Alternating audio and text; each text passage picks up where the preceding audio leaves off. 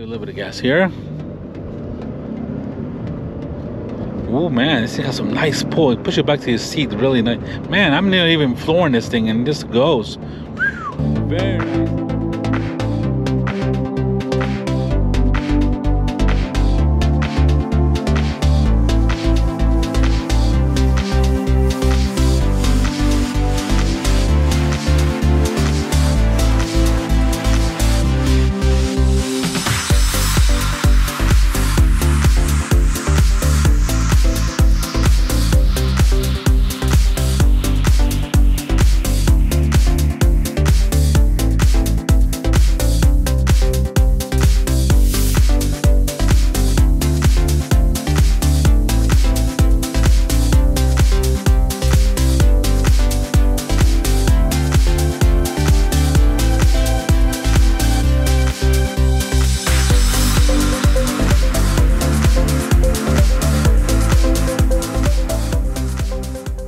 Good morning, everybody. Welcome back to Peters Autovlog. Hope everybody's having a fantastic day. Today, we're going to get behind the wheel of this 2023 Ford Expedition XLT. Very excited to do so, as it's going to be the first time behind the wheel of a 23 Ford Expedition. Before we go on, I want to give a big shout out to Bartow Ford for allowing me some time with this Expedition. Big thank you to Tim and all the team at Bartow Ford. I'll leave all their information and a link to their website in the description below. So here we have this 2023 Ford Expedition XLT. Now, this is a 4x2 model with a regular wheelbase, not the extended max version. Now, this one here is finished off in a jewel red, which is a brand new color for 2023. It's more like a really dark burgundy kind of, purplish looking at, really awesome the way it looks. Now, this one, of course, this one here is equipped with the nice 18-inch wheels. We got some 275mm Michelin Primacy tires all around. We got just running boards on this one, as you can see. Really nice aluminum trim here. Really looks, I mean, this is, even though it's more of a base XLT Expedition, it looks really nice. So what are the changes for the 2023 Ford Expedition? Well, obviously we'll start with the colors. This one here, of course, being the jewel red, really fantastic color. We also have a new one called Race Red. Unfortunately, Rapid Red is no longer available, and also the iconic silver is now available in the higher trims. The limited, the platinum, all that stuff is available. That color is now available with the higher trims. Before, we just kind of set to the lower trims, but that new iconic silver is available throughout the line. For 2023, really the only biggest changes, of course, been the elimination of the power the foot operated liftgate. That has been eliminated for 2023 due to some supplier constraints, according to Ford. Also for 2023, the biggest changes are to the Timberline model. Now you can get it with some black onyx leather. Also for the Timberline, you can get it now with the 1-foot operation with the off-road cruise control, which is a really cool feature. Besides that, as well, just the red colors, really not much changes at all for the trim. Timberline has the biggest changes. Other than that, this is what it is for 2023 for the Ford Expedition. All right, so coming here to this Ford Expedition, of course, we've done quite a bit of reviews of the Ford Expedition. It hasn't changed. Of course, this is the 4th generation. This model got refreshed for 2022. For 2023, as just mentioned, those minor changes. And here we have the key with, as you can see, regular key, Ford logo on it. Let's go and up. We got open close, we got remote start, and of course we got panic, and of course double click to open up the rear hatch. Now coming here, guys, of course, plenty of room. Obviously this is Ford's biggest SUV. You definitely got at least comfortably 6-7 people sitting here as well. Really nice, lots of space here. I believe there's about 19 cubic feet here behind. I'll put all those numbers up for you guys on the screen with the seats on and up and down, but plenty of room here. As you can see, we got, of course, lights, we got hooks all around. We got also controls here for your seats. You can put the seats back up. As you can see, the third row and the second row are powered seats. Really nice. Down here we have a little more storage room. As you can see, we got a jack. We do have a full-size spare tire as well in this girl. So really nice, roomy, as you can see, guys. Plenty of space for your travels, for your kids traveling. So fantastic SUV. And of course, you can hear you got also your ability for hatch. This one here can tow 9,300 pounds, being the short wheelbase one, but it's a fantastic SUV for all around. So let's go ahead, guys, and put this hatch down. There we go, and let's move on to the front. Rear view camera, of course. And also here, we guys, most of people don't know, but we do have also a button for the second one, so you can open up the little window here in the back. As you can see, many people know that, but you can definitely also put up just the window portion of the rear hatch, so you can just take out some bags, put out some things, or just kind of vent the system without opening the whole door. So that's a really cool feature of this Ford Expedition. Just gotta be careful putting it down. And all right, let's go check out what's powering this Ford Expedition. Let's pop the hood. All right, coming here to the hood of the Expedition. Let's go ahead and just pop up the hatch a little bit there, and our hood raises up. Thank you to hydraulic shocks. Thank you, Ford. So here we have the 3.5 liter twin turbocharged V6. This is producing 380 horsepower, 470 pound-feet of torque. Of course, this is going to a 10-speed automatic to adjust the rear wheels on this model. Of course, all-wheel drive or four-wheel drive is optional on this Expeditions. Really good engine, plenty of torque. I mean, and of course, there's always a little bit of different horsepower variation depending on the trim. If you get, for example, the limited or the higher trims with a high output motor, you're looking up to over 440 horsepower and 510 pound-feet of torque. So that's one of the most powerful motors you can get. But on this base trims, you get 380, 470 pound-feet of torque. Now the efficiency of this motor is looking around 17 miles in the city, 23 on the highway, of course, depending on how heavy your foot is, but still pretty good efficient engine. Fantastic torque out of this engines. And of course, I wish Ford offered a V8 on this one, so have you give you the option, or you know, some other type of hybrid portion, but I'm sure that's coming up with a newer Expedition that probably see maybe next year or for 2025. So all right guys, there we go, powertrain for this Ford Expedition. Really awesome engine. So there we go. All right, before we go on, let's take a quick look at the sticker of this Ford Expedition. As you can see, guys, here we have the 2023 Expedition XLT 4x2 done in jewel red, 7-passenger with the EcoBoost. Now this one's got the black Onyx Active X seating material, which is kind of like a fake leather, but it's really nice feeling. As you can see, guys, this one starts at about $59,190. Now this one's got the equipment 202A package, which is about $3,800. We have also the jewel red, which is $495 option. This basically has also the floor mats for $160, and we have the auto start removal for a $50 credit, for a total MSRP of $65,485 for this XLT Expedition. Now this is more of a base model, so they're not cheap. Obviously, you know, prices have gone quite way up, but you know, it's quite a bit of SUV for what you get, obviously, considering the price range. Let's take a quick look at the interior of this Expedition. Now, as you can see, of course, this has got the black Onyx Active leather seating here, which is really nice. Obviously, we got some soft leather here on the top with the materials here for your door. Really nice, little bit of white stitching. You can see, guys, plenty of room. Speakers are plenty of room to put a lot of things for your kids or family. Coming here, guys, of course, here we got the seats. Obviously, this is a black Onyx. It's really nice. They feel really nice. They're perforated, as you can see. Really nice seating. Now this one's got the captain chairs here in the middle. We got the third row here in the back. Now let's go ahead, guys, and get inside this Expedition. I kind of reviewed a little bit more different types of interior, but still really nice. The leather feels very soft. A couple of pockets here besides behind the seats here. So here's your center console. So you can see, guys, a couple of extra cup holders. Here we got your third zone AC with basically a 3-prong connection here, and also a couple of USB connections there. All here's your controls for your AC. In the bottom here, we got a little more space here for storage. As you can see, this has got the rubber floor mats. Plenty of storage here, as you can see, and plenty of space as well. If you go back to the third row, you can see, guys, plenty of space to move here in the back. There's no sunroof on this one, unfortunately, but it's still really nice. Here we got some of the AC vents. As you can see, you can just pop this up here a little bit to open. But overall, really nice, very roomy for interior. And I really love this Active X leather seating, which is really nice. Here's come your armrest, which you can put down. Very comfortable for a family, and for a base XLT, it's not too bad at all, to be honest with you. Here's the rest of the interior of this Expedition. So let's go ahead and get to the front. Let's go ahead and jump into the driver's side of this Expedition. As you can see here, we got a really nice soft leather, bit of aluminum trim here, really nice. Of course, controls for your windows and mirrors. Also 3 memory seating for the seats. These are, I believe, 10-way power seats. As you can see, guys, really nice. You got your running board here. We get the floor mats also from factory, and of course, here we come to the middle. We have your leather steering wheel as well, which is electronically adjustable. Really nice. We got a bit of stitching here, as you can see, finishing off some of the dash. Really nice, a bit of aluminum trim as well. The seats, of course, are really nice as well, perforated. I believe these are heated and cooled seats as well, so that's an awesome feature to have, especially here in Florida. But all right, let's go ahead, guys, and jump inside of this Ford Expedition XLT. As you can see, guys, even being a little bit more of a base model, it's still a very nice interior. Obviously, we get no sunroof, but a lot of equipment that this has. Of course, here are sunglass holders. We got controls for your lights. Of course, you got your rear mirror. Of course, we got your double glove boxes as well, so you can see upper and lower glove box. And of course, here we got your 12-way screens. Let's go ahead and get this Expedition started. Press our button, hold the brake, and we have all the screens light up to life, as you can see there. So this one that we have here, guys, 12-inch screen here. Of course, you get that 15.5-inch screen from the Ford Mach-E as well. And this one is an option, but you have to go to a higher trim level. Let's go and lower the bottom here a little bit. But this is a fantastic size of screen. This is the same one that's on the Ford F-150s and the the heavy duties as well.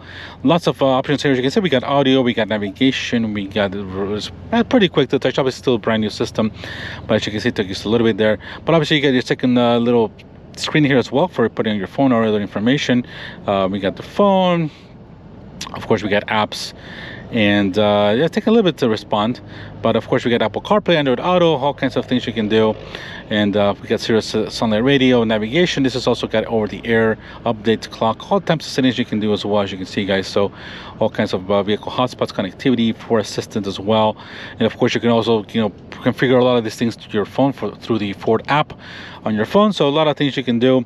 So going back to audio, this one has a 6-speaker bass audio, which is not bad at all. Very, very nice sounding radio, even though considering it's a bass. So coming here to the bottom, guys, we have your hazards, basically traction control off. We got here physical buttons for the radio. Of course, down here we got your dual zone AC with seat heaters as well, and seat coolers as well. So, you know, ventilated seats, really, really awesome. Here at the bottom, guys, we do have a wireless charging pad. I can put my phone here as well, and it's basically a Note 9, and basically it is fitting well. It's not fitting a little bit, it's a little tight, but you can definitely fit a regular phone there. 2 USB connection there, and of course you can just close that as well. A bit of chrome accent here is really nice. Of course, we got your 10-speed automatic transmission, your little dial here to turn that. Drive modes as well. Of course, we got different drive modes.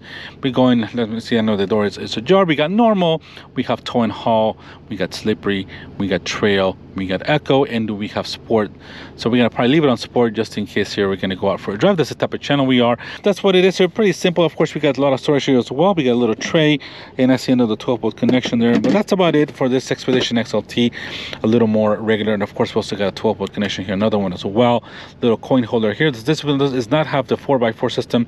This is where your little 4x4 dial would be, but obviously we got a coin holder there instead. But other than that, really, really nice. Bit of a little more trim here, really nice with the stitching, and overall excellent interior. Let's go ahead, guys, and close the door. Before we do, let's go ahead and see here. We can hear that V6. You can definitely hear a little bit of a turbo whistle there. Really, really nice. So, all right, let's go ahead and close the door. Coming here to the main part of this one, of course, the steering wheel feels fantastic in your hands. So controls here for your cruise control, and of course here the screen in the middle. Now this screen in the middle is an 8-inch screen, which is really, really nice, very crisp.